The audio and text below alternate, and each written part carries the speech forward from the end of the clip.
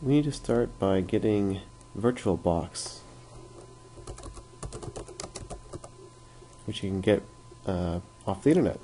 So just go to your favorite search engine and search for VirtualBox. You'll want to go to the download page. If you are using Google, you'll see a download page right here. So we'll click Downloads, and you'll see it's virtualbox.org/wiki/downloads. You'll want to get the version of VirtualBox for your operating system, which is likely to be Windows. So you're going to say VirtualBox for Windows hosts. So you click on this link right over here. And it'll say, this file may harm your computer. You'll want to keep that. That's okay. And what you're going to do is you're going to wait for it to download. So wait for it to finish downloading before you do anything else.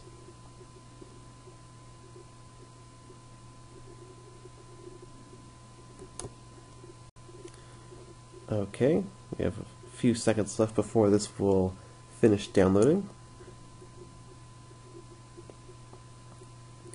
Once it completes downloading, we need to click on this link. So once this thing is completely downloaded, you will be able to click on it, and you'll be able to run this file. Let's say run.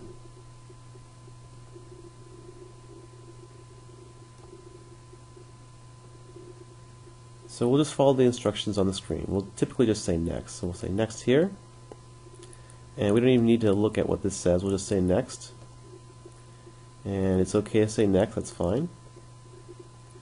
And it'll ask us to install network interfaces, which will reset your network connections. So you shouldn't be downloading anything at this moment in time. So we'll say yes.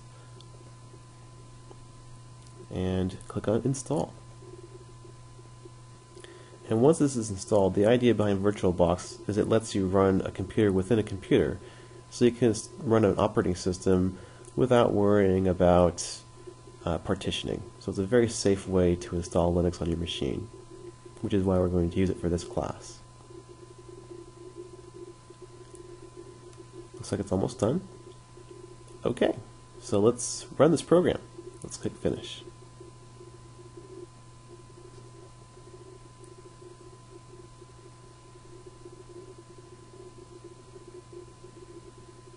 Okay, here we go, and here's our new VirtualBox.